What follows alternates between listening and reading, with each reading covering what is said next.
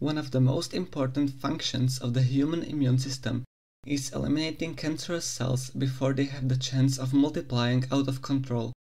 Cancer cells are genetically unstable and mutate and evolve over time, making themselves invisible to immune cells or outright using them to make the body tolerate the tumor.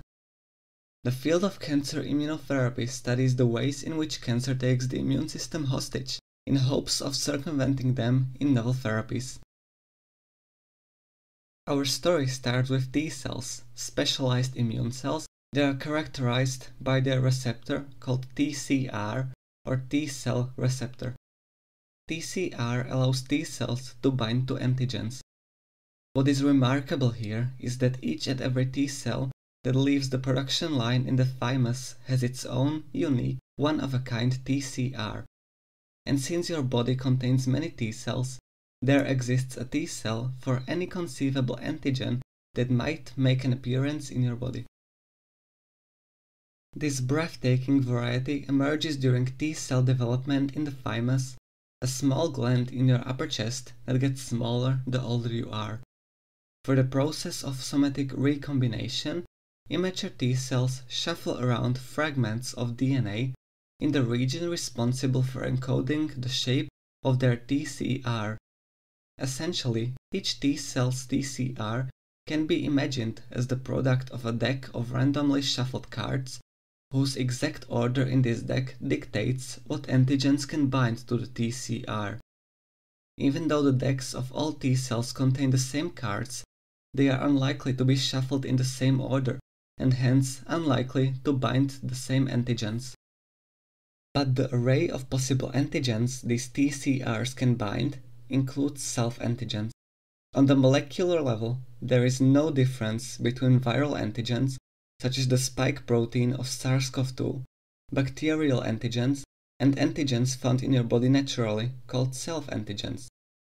Since there exists no intrinsic difference, there must be some way to eliminate T cells whose TCRs can bind to self-antigens and cause autoimmune disease. To facilitate this filtering process, immature T cells are subjected to a wide array of self-antigens.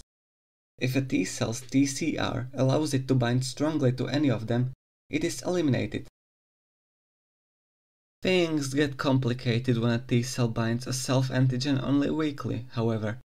Indeed, T cells that bind the self-antigen weakly or cross-bind it make it through the ordeal.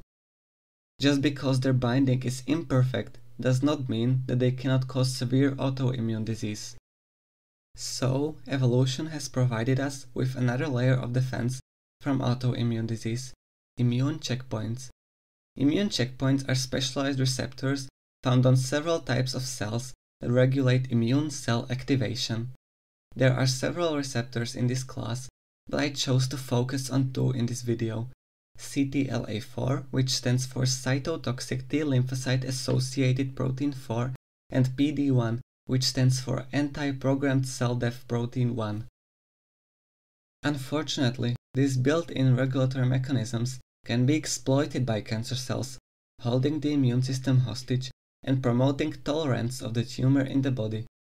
Cancerous cells can be seen and attacked by the immune system because their genetically unstable, dynamic nature gradually alienates them from normal body cells.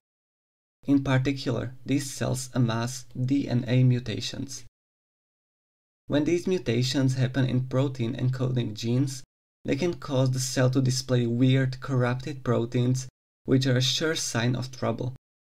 These malformed proteins are known as tumor-specific antigens, or TSAs, since they are always indicative of worrying mutations happening within the cell in question. TSAs are also referred to as neoantigens.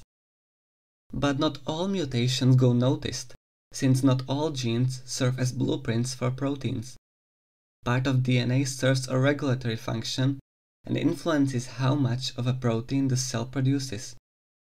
Mutations in this part of DNA do not show up as malformed proteins, but rather as an abnormally low or high concentration of a normal protein. These proteins that are not themselves indicative of mutations but whose concentration may be indicative thereof, are called tumor-associated antigens, or TAAs. Obviously, cancer cells would much prefer to be left alone by the immune system to do their own thing and multiply out of control. And, given the aforementioned genetic instability of these corrupted cells, there is potential on which evolution can act. PD-1 is the first lever cancer can pull to directly avoid destruction. As worried effector T cells infiltrate the tumor and probe the cancer cells with their TCRs, their PD-1 receptors are activated by cancer cells at the same time. Immune cell activation is best understood not as a binary switch, on or off, but as a spectrum of activation strength. PD-1 affects activation negatively. It makes the T effector cells wear out sooner, reproduce less vigorously, and send fewer chemical messages, making them much worse at dispatching those troublemaking cells. In effect, cancer cells can turn powerful effector T cells that are capable of punching holes into them into harmless observers. But CTLA-4 may be the real ace up the sleeve of cancer cells. This receptor is found on different types of T cells. When interacting with an antigen-presenting cell, or APC, which, as the name suggests, presents suspicious antigens to T cells, CTLA-4 weakens the activation, much like PD-1. Worse still, CTLA-4 is also found on Tregs, regulatory T cells that maintain tolerance and serves to promote tolerance of the tumor among immune cells. With the discovery of these molecular pathways, researchers have come up with artificial antibodies that bind to these immune checkpoints, preventing their activation and exploitation by cancer cells.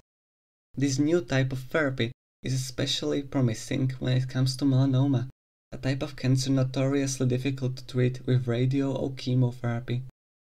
Alas, this therapy also brings its own risks with it.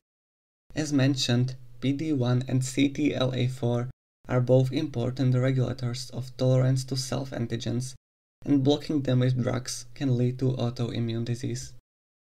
I believe that the case of immune checkpoint inhibitors is a marvelous example of uncovering the molecular mechanisms of a disease and acting to disrupt them with cutting-edge technology. And while these drugs do not represent a single bullet against cancer, they are definitely a leap in the right direction. Thank you so much for watching this video.